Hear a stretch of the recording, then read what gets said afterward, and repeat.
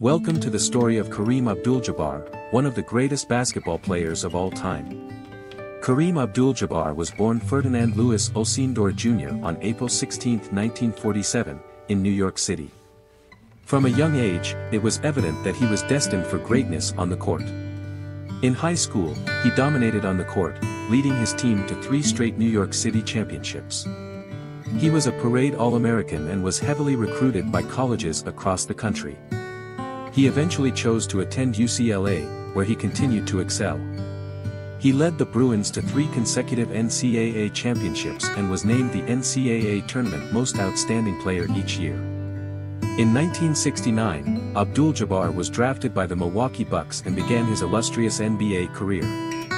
Over the next 2 decades, he played for the Milwaukee Bucks and the Los Angeles Lakers, winning 6 NBA championships and being named the league's most valuable player 6 times. Abdul-Jabbar was known for his signature skyhook shot, which was virtually unstoppable.